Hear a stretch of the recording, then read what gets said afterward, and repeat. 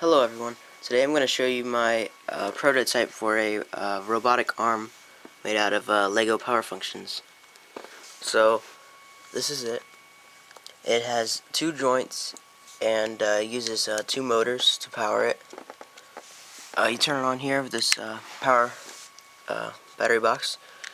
The controller is just a regular power functions controller, which goes to this receiver here. I have this motor and this motor.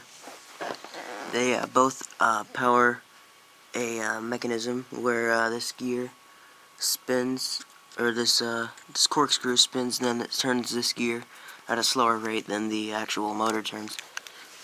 So the first joint is at the bottom. You can see it goes up and down.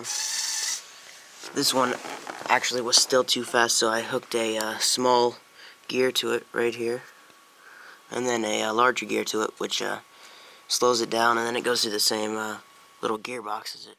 So you can see that it can go up and down, and then the second joint can also move too.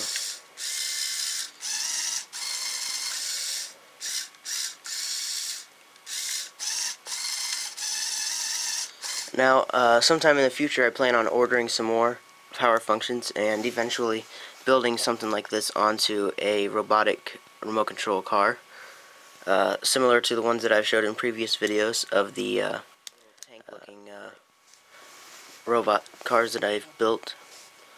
So that's about it. Just wanted to show you that, and thanks for watching.